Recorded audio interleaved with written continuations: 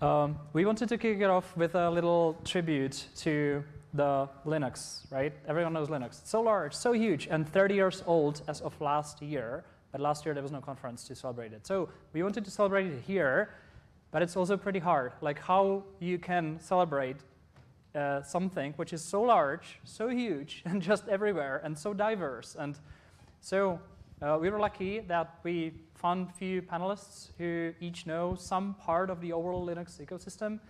And I'm really grateful that they accepted to be on the panel and tell us something about like their areas of Linux. So this unfortunately won't be the full history of Linux, which might take a little bit more than 20 minutes, but it will be hopefully at least something interesting for you. So thank you for being here. Would you like to introduce yourself? Hello, I'm Vitaly. I'm from virtualization engineering team at Red Hat, and I work mostly on Linux kernel, taking care of Linux as guest on various hypervisors, as well as KVM hypervisor in Linux kernel. Hi, I'm Michal. I work in Plumber's team, core services group, and I work mostly on systemd and other low-level user space components of the operating system. I'm Veronika. I'm the CKI tech lead, and for those who don't know the project, CKI is a project that delivers continuous integration as a service for the Linux kernel, both upstream and downstream. Thank you so much. So we have very limited time. Let's jump right into that. We have Vitaly on virtualization, Michal from systemd. Hopefully folks have heard about systemd. It's one of the big events. And Veronika, who's our master on testing, which also is a big thing. Vitaly, can you tell us what's virtualization about? Why did it happen in the past? What projects there have been? What options? How did it evolve? The first was probably Zen project, which started in early 2000 when some smart guys at Cambridge University find a way to run virtual machines on x86 processors, which didn't have any capabilities, hardware capabilities to do so back then. And it was very successful because at the same time, a small company called Amazon started offering their infrastructure as a service, something which is now called Amazon Web Services. It was fairly small, and they took the technology which was there and started providing virtual machines on Linux. And that's actually how Linux conquered the world.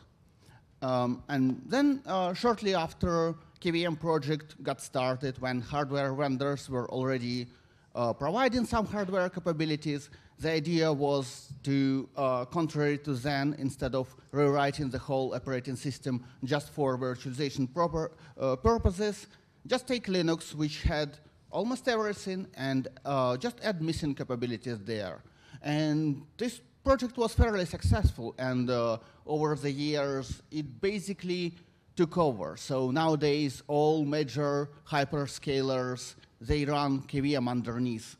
Only Microsoft doesn't. Their Azure runs on their own hypervisor. So nowadays, even if you go to Amazon Web Services and you're running some very old instance type, and Linux tells you that it's running on Zen, don't blindly trust it, because there is an emulation layer in KVM which allows KVM to pretend that it's some other hypervisor. And in that case, Amazon did the job to make KVM look exactly like Zen to its guests. So here we are, and the majority of world computing is running virtualized, and it's running on Linux. That's pretty cool. So where is Zen today? You mentioned KVM took over, but what about Zen? Zen is still alive. It found its place in some regulated industries, in some appliances, where it's very important to be able to do some audit of the hypervisor, because KVM is part of Linux kernel, and doing audit for such a huge project is very hard. Zen is a much smaller operating system, and so it's been used there. Thank you. Let's move to systemd. That's hopefully also well known, and I think many people are aware that there used to be init scripts, which were able to boot a system just fine, and then suddenly there was a lot of talks about systemd. Michal, can you tell us about what was that about? Yeah, we didn't like init scripts that much. Yeah, systemd, the project was started in 2008, 2009, I think. And the idea was to, to develop a new init system, or it's an init system, but more importantly, it's a service manager for Linux. And, some of the developments were done on other operating systems. We saw that in the community, but Linux had a lot of technical debt in that regard. The System 5 init and init scripts, these existed since 80s essentially. So, the project was started, it got introduced in Fedora and fully integrated into Fedora in 2012. That's around that I joined the project, so I'm working on it for 10 years now, roughly. And yeah, the main sort of idea was that, the system started to become different in a sense that you had smartphones, you had traditional servers, desktops, so it wasn't just a computer sitting under somebody's desks for like all the time. So systems are becoming dynamic, like hardware can come and go, stuff can be plugged into machines, and one of the other problems that we wanted to address was parallelism. So, at that time, almost everybody today, and even at that time, almost everyone already had, at least in the desktop, the CPU, which had multiple cores, but the previous software was not able to take any advantage of from this. So yeah, that's why we did it. And we didn't like init scripts, because it was just hard to debug and hard to maintain. So are you saying that systemd was only addressing the problems of, can we run a smaller system, and can we offer the parallelism, or is there more, and why, and how did it happen? Well, we did a bit of code after that. So yeah, so as I mentioned, the main idea was service management. Like previously on Linux, you didn't have any service management at all. Like System 5 init didn't even have any notion of like what service is. And like if you ask yourself, like why do you use computer? Why do you turn it on? Like especially if it is server, it is supposed to serve something, and this is done by services. But like how you can have a system where the core component, which is supposed to manage all of these services, is not even aware like what service is, like what constitutes a service. So that was one idea, and the other one, since there were no service management, there was essentially nothing on top of which you can have an API. So we wanted to provide APIs and command line tools and sort of good user experience. So that these were the motivations essentially, and So it eventually became like a unified interface for a Linux operating system. Yes, something like that. Like that was one of the problems also that project started to address a bit later, once init system was mostly stable and sort of done, in big air quotes. But we wanted to provide sort of basic building blocks for people that want to, let's say, build a distribution or build some appliance, some embedded system. Essentially, a project that provides init system, which has a service management, but at the same time, you have a lot of other bits and components that you can just take, put on top of a Linux kernel, and have sort of more or less complete system. Thank you. And Veronika, what about testing? How did it look like 10 years ago, 15 years ago, and why people care about testing? It works, right? Well, you probably don't really like your machines being broken. I'm told that's not really fun if you actually have to do some work.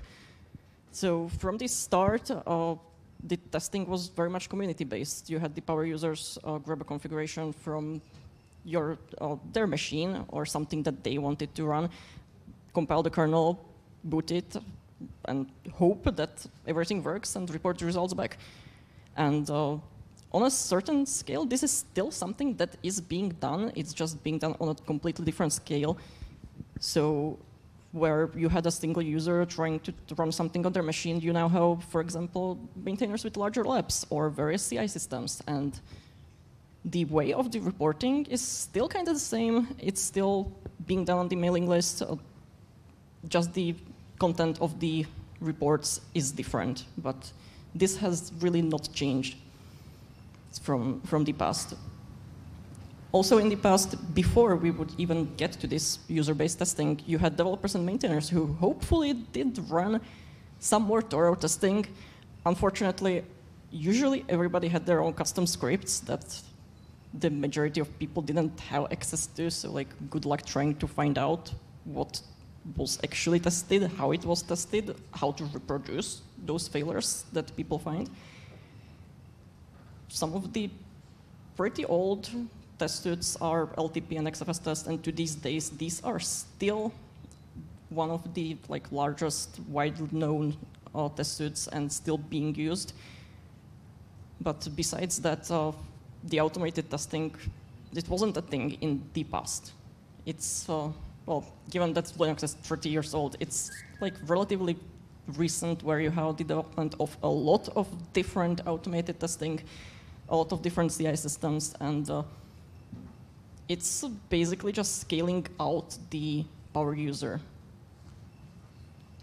So what has changed since then? Like where we are today, you mentioned automated testing, and you mentioned that we didn't have good definition of what is the actual test case, what is the environment we are testing it. So how did you evolve where we are today? Do we have this? Do we know this now? Yes, you have a large amount of different automated tests. I did mention LTP and XFS test, but now you also have KUnit, K-self-tests that are integrated in the kernel sources, so you don't even need to browse the internet to find out what tests to run. You have some of those directly in the code.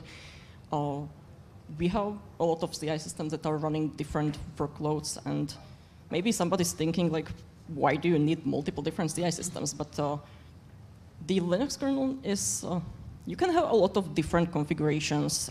It attempts to handle a lot of different hardware. You have a lot of different workloads. So unless you are really trying to build a kernel with DevConfig and run it in an x86 VM, chances are there is still room for more testing. Thank you. And how do current days look in virtualization, and how it will evolve in the future? Is virtualization done, hopefully, or not yet? Well, it's never done, right? I think that KVM has a fairly bright future because currently all major hyperscalers, infrastructure providers, they found this common ground in Linux and they all use KVM. They use it for different purposes, like providing infrastructure as a service, as well as running some emerging workloads, like, for example, Amazon uses it to run function as a service, like Lambda. It's also done on KVM. It's not going anywhere, and we have new and exciting hardware capabilities coming for virtualization. For example, I can name confidential computing or so-called encrypted virtualization, which makes it possible to not trust your cloud provider. Because nowadays, if somebody is running your virtual machine, you kind of have to trust him because he owns everything. He owns your disk, he owns your memory, he owns your CPU. And you may not want to, but in that case, the only advice for you will be run it on your own infrastructure.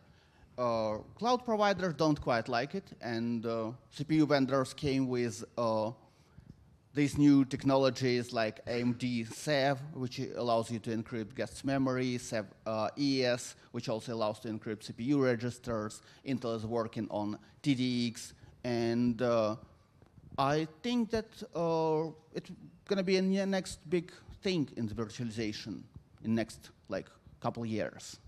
Thank you. So secure computing. Michal, what about systemd? Is it done finally, or not yet? Any more changes coming in? No. We are far from done, I think. And it is kind of similar as in virtualization space. I think the biggest set of challenges in next couple of years will be connected to security, and specifically the security requirements will be sort of, an outcome of different deployment scenarios for Linux. Like Linux is now being deployed in cars and in manufacturing, in in the industry. And all of these industries has very different security requirements as, let's say, cloud provider. So, and I think, and because the systemd is a central component of the Linux operating system today, or Linux distribution, I mean, we will have to deal with that somehow. So, we will have to deal with stuff like, how do you make sure that not only kernel is trustworthy and firmware, but also you can trust the operating system itself, like systemd is, responsible for decryption of encrypted devices and mounting file systems and whatnot. So, we do a lot of stuff during the boot, and it would be nice if you would be able to trust that the system that you have in your car is actually what you think or what manufacturer put there, right? So that will be a set of challenges. And then the second one is also related to security. Like systemd is written in C, and as much as we don't like it, and as much a lot of effort went into testing, but still we have a lot of correctness issues, memory correctness bugs and stuff like that. So we are looking into other programming languages that could potentially address this situation or at least improve it. So maybe some of the newer components at some point will appear and will be implemented in Rust, let's say. But this is still to be decided, but this is something that the community is, working on, and this is one of the directions. So you're saying security and rewrite systemd in Rust. That sounds pretty cool. Not really. I don't think the rewrite of the whole thing is something that anyone should try, because it's just too big at this point. But some of the newer components, like let's say we introduced in recent years systemd resolved, which is not even used, let's say in RHEL, and it's written in C, and there is very little reasons to keep it that way. So for example, one of the team members mentioned that maybe at some point we would like to rewrite that in Rust. So at least for the foreseeable future, systemd will stay in C, like the PID one. Thank you. And Veronika, what about the future of testing? Well, that's a really broad idea, but right now I think we are in a pretty good spot when it comes to the types of the testing. We have unit tests, we have tests that are targeted to various subsystems, for example. We have syscall fuzzing. What I would really like to see as a different type of testing to come in is more broad user workload testing, because as we know, we don't break the user space and we need to find the issues before the users hit them. So I would imagine this is something that will come in. When it comes to the scale of the testing, we talked about how we have a lot of combinations of configurations of hardware. There's just no physical possibility of centralizing that testing. So we need to keep that distributed model it has right now. I mentioned a lot of different CI systems, including the one that I'm working on. We talked about the email reporting of the test results, and this is really difficult to track.